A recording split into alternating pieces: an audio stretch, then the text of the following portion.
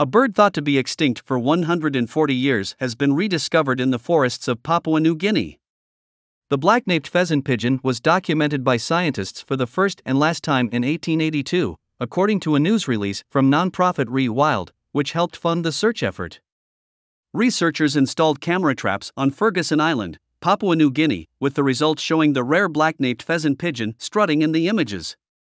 The research team is a part of the Search for Lost Birds, a collaboration between BirdLife International, Rewild, and American Bird Conservancy. Its aim is to rediscover bird species, which have not been declared extinct but also have not been seen for more than 10 years. Scientists said there are 150 such species.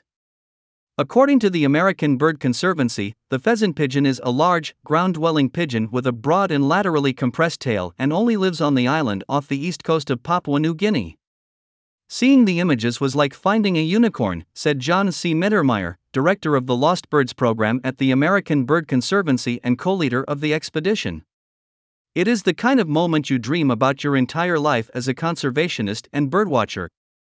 Jordan Boersma, a postdoctoral researcher at Cornell University and co-leader of the expedition team, said that he was stunned by this photo of this bird walking right past our camera, saying that when the cameras were set out, he figured there was less than a 1% chance of getting a photo of the black-naped pheasant pigeon.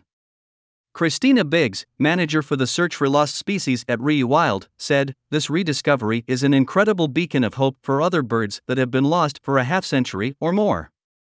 Roger Safford, senior program manager for preventing extinctions at BirdLife International, said, as well as giving hope for searches for other lost species, the detailed information collected by the team has provided a basis for conservation of this extremely rare bird, which must indeed be highly threatened, together with the other unique species of Ferguson Island.